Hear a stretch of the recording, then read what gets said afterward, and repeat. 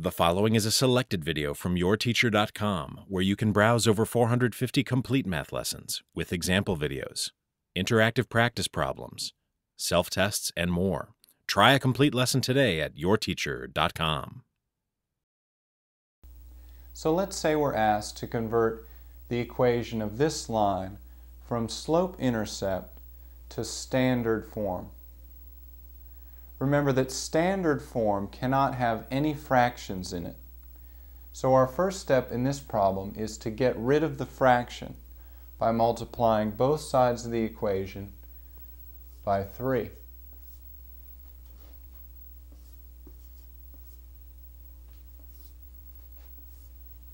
On the left we have 3y.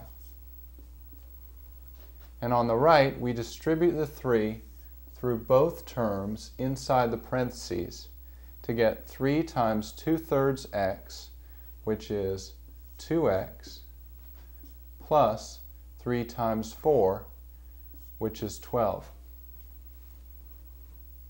In our next step, we move the x term to the left side of the equation by subtracting 2x from both sides.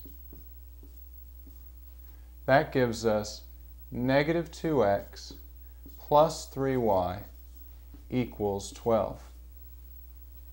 Notice that I put the x term first on the left side of the equation so that this will eventually match up with standard form, which is written ax plus by equals c. Finally, remember that in standard form, the coefficient of the x term must be positive, and in this case we have a negative coefficient.